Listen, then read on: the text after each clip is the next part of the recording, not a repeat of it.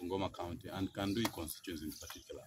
As pointed out by the governor, in the economic blueprint which we discussed in Kimilili, one of the key things that was resolved was that we were going to have a fresh meal at Nzoia.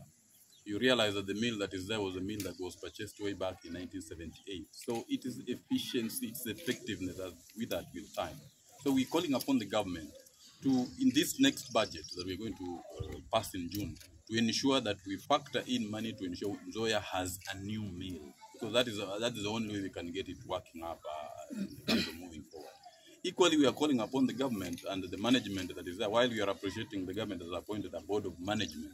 But there are too many people there who are in acting positions. We want the board of management to move with speed to ensure that that those people who are in acting positions are confirmed in their positions and can be able to work for the betterment of the company. And finally, for me, we have been told all along that the dates of Nzoia were written off. We have asked questions in Parliament about what happened to the writing off of dates. We want the government to heed what passed out in sessional paper number 9 of 2012 to ensure that all dates of Nzoia have been written off, so Nzoia has a clean balance sheet.